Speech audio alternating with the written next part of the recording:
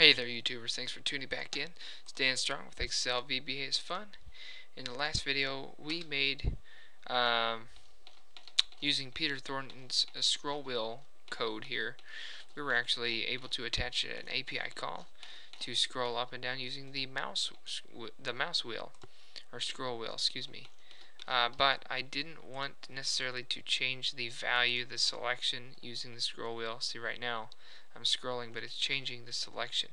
What if you wanted it to just change this sucker right here, but leave this one selected? Well, I'm going to show you how to do that. This is my really only contribution besides demonstrating these things for everybody and giving an example workbook, because I think this needs to be shared. But my only contribution is that I figured the thing that this is changing is the list index, which is the actual selected, the number of the selection. Like if this was 0, this would be 1, 2, 3. That's how Excel thinks of a list, is in which number of index number it is down. So instead of changing the index number like this is doing with the scroll wheel, I just wanted to change what's called the top index. The top index is the position of this scroll bar here, and you can see it by coming down here. The top index currently is 4, you can see right here. So and now it's 3, and now it's 2, and now it's 1 and 0. So whatever the top one is, that's the top index. So that's really what mattered to me, is I wanted to scroll whenever the mouse moves and move this. So that's how you do it with the top index. So let's get into the nitty-gritty. Go into the scroll wheel module that Peter Thornton created for us. And I wanted to show you in the private function he created called mousepros. I found that these are the two or three most pivotal lines right here, because if the parameters of the mouse is greater than 0, then for some reason that means it's going down, I believe. So he's had IDX be the variable that goes down 1. Otherwise, if you're scrolling up, the IDX was to be equal to 1. And then IDX, which is either -1 or 1, is added to the mouse control dot list index, meaning it would either increase or decrease the list index, the selection of that list box.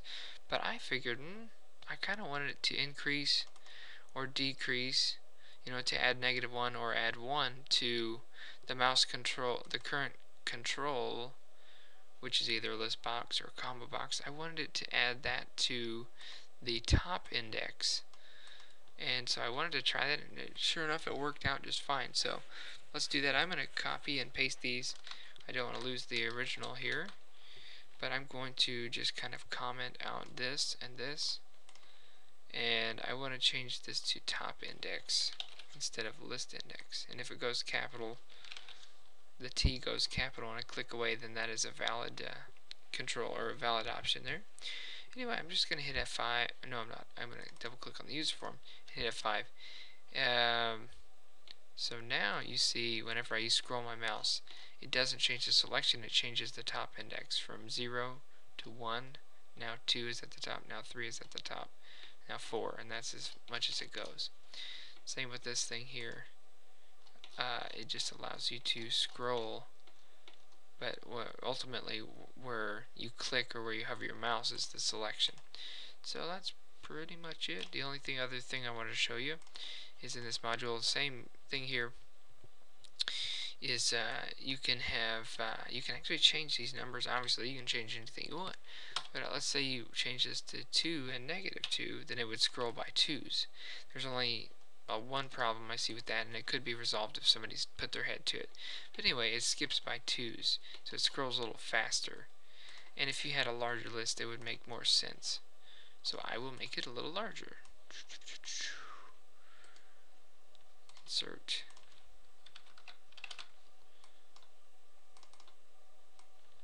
So add a few extras in here, and let's go ahead and hit F5.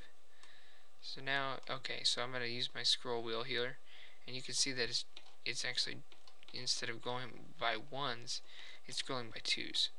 The only problem with that is, you see right here there's a little bit of a gap, so it doesn't actually scroll to the top. You would have to make a custom exception for when the top index is, you know, right on the verge, and just go ahead and make it 0, because otherwise you have to click right there. Same with this, it doesn't go all the way up. So that's pretty much it. I'm going to change it back to being -1 and 1.